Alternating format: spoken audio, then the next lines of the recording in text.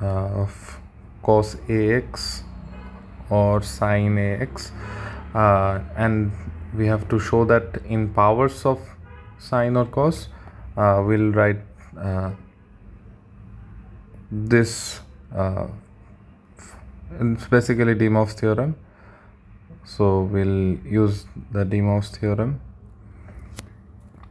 Now cos 5x is the real part of this expansion, so if we just take the real terms of the expansion cos x plus I sin x whole to the power 5, we'll get cos to the power 5x plus 5c2 cos cube x into I square sin square x.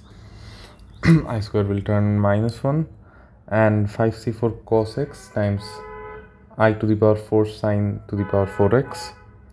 I to the power 4 would be 1. So this is the real part.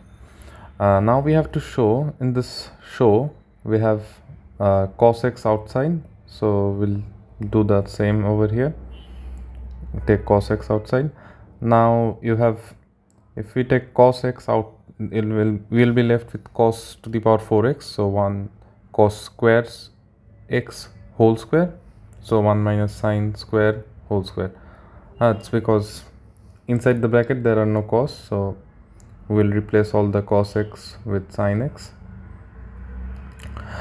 And then you have, if you take away one cos x from here, you'll get cos square x, so minus 10 1 minus sin square x times sin square x. And if you take cos x from here, you'll be left with 5 sin to the power 4x.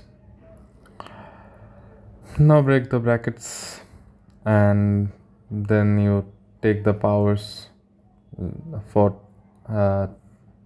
10 plus 1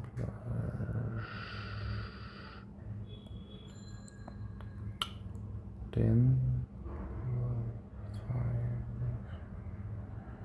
yeah, so you have 10 sin to the power 4x plus 5 sin to the power 4x plus sin to the power 4x, so 16. Then you have minus 10 sin square x minus 2 sin square x minus 12 sin square x and 1. So you have the values of a, b and c to be 16 minus 12 and 1.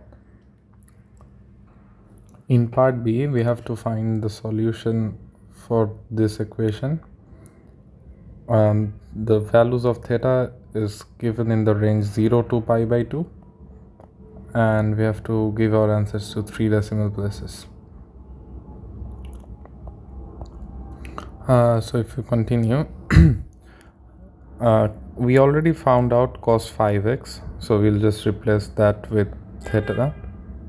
We'll replace the x with theta, and we also know that sin 2 theta can be written as 2 sin theta cos theta, so this will just be 2 sin square theta cos theta, so it will be 2 sin square theta cos theta. And now you can see that you can cancel out the cos thetas, and then you can solve this.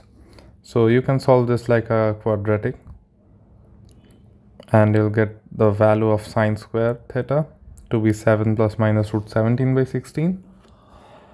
Now sin theta will be plus minus root over 7 plus minus root 17 by 16.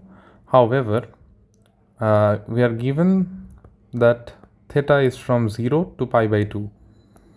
Now, if sin theta was negative, it would lie in the third and fourth quadrant, which is outside the range of values given.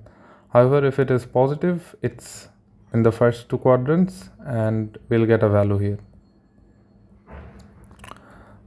So sin theta can either be root over 7 plus root 17 by 16, which would give us a basic acute angle of 0.9859, or it could be 7 minus root 17 by 16, giving us a basic acute angle of 0.4379.